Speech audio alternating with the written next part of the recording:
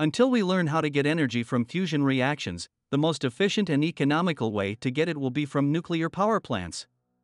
Only they can provide enormous amounts of energy with minimal fuel consumption. The problem is something else. All this fuel, once it becomes spent nuclear fuel, SNF, becomes a burden on our planet. It has to be disposed of somewhere and progress has to be paid for. But how can it be managed so that this fuel does not harm the planet and its inhabitants? It turns out that there are some very effective ways, other than burying it. Let's take a look at what the exhaust from a nuclear power plant turns into. What are the types of radioactive waste? First of all, we must understand that radioactive waste is generated not only from nuclear power plants, but also from other areas of human activity. For example, from research and laboratory work with radioactive isotopes, radiation therapy for cancer patients, and from radioisotope thermoelectric generators, RITEGs, which are used in hard-to-reach places to produce energy. Recently, though, they have been used mostly only on space stations. There is another very large source of radioactive waste, and that is the military industry, and especially the legacy of the Cold War.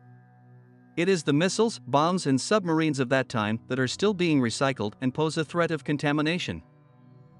Generally, radioactive waste is produced in hundreds of thousands of tons per year, but not only because so much fuel is produced, but because, according to IAEA, International Atomic Energy Agency, any industrial waste is recognized as radioactive waste if it emits more radiation than the norm. Thus, it includes equipment, machinery, cranes, special clothes, instruments, even stationary and entire cars. Everything is constantly checked according to the norms at enterprises, and before putting it out of service, there is a control measurement, and the decision is made to simply throw it away or dispose of it. By the way, let me make you happy. Contrary to popular belief, everything is dumped in Russia for next to nothing, and then buried in the Russian Far East. Moreover, since 2011 a law has been in place that prohibits the transfer across the border, both ways, of nuclear waste, except for the return of waste fuel that was produced in Russia or the USSR. This is how the requirements of contracts for the supply of fuel and equipment are enforced. Naturally, our country should have a normal number of enterprises that deal with the further fate of radioactive waste, and there are some, such as the famous PA-MIAC. Interestingly, contrary to popular opinion, the waste is not only buried, but it is also used in other, often useful, ways. Under the secret label. In the pursuit of scientific developments, mankind leaves behind quite a lot of radioactive waste. The USSR was no exception. True, in that state the side effects of research were usually carefully masked and concealed. It was believed that acid rain, mutations, incurable diseases and radiation were not about us. The exception was Chernobyl, where it was simply impossible to remain silent. So how did the Soviet Union dispose of radioactive waste? The trash at the radioactivity limit was simply dumped into the ocean. But that was not the time of the London Convention, which forbids disposing of waste in this way. There was no alternative before 1972, just throw it in the water and be done with it. However, even in the 70s, some people didn't stop. Where was the greatest amount of garbage? Two seas in particular suffered, the Barents and Caspian Seas. They received both solid and liquid nuclear fuel. Nuclear reactors and all existing radiation were also sent there. No kidding, 38,000 TBq. To a lesser degree, radioactive waste was also dumped in the Sea of Japan and the Pacific Ocean. And part of the harmfulness of the USSR was even deposited in the Pacific Ocean. The record breaker of dead nuclear reactors is the Kara Sea. Half of them do not even have fuel unloaded. Even today it can be life-threatening. But some scientists took care of us, they filled the containers with a mixture, thanks to which radiation is contained inside and doesn't come out. But the point is that in 500 years, when the reactors are completely rotten, the harmful substances will come out. Radioactivity, approximately 85 pbq. And the fact that the USSR, as a state, no longer exists, does not exempt from responsibility. Of course, the cemeteries of nuclear remains are located all over the world. Therefore, the entire planet is under threat of ecological disaster. The nuances of technology. Civilian remains in the USSR were stored by a network of special combines. In the 60s, the waste was collected, transported for storage.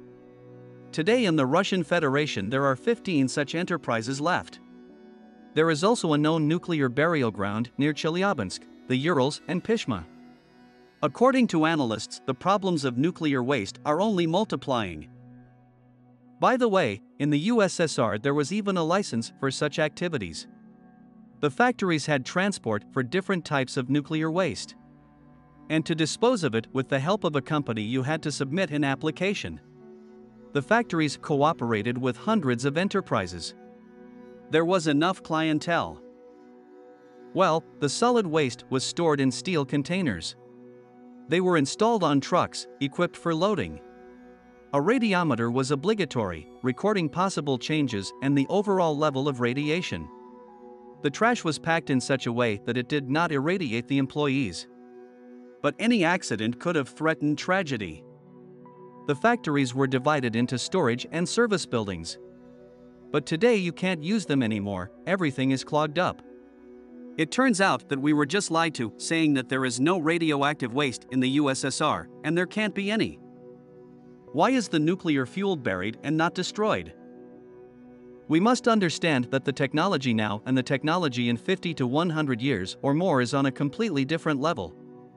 On this basis, it makes sense not to engage in expensive deep reprocessing of radioactive waste now.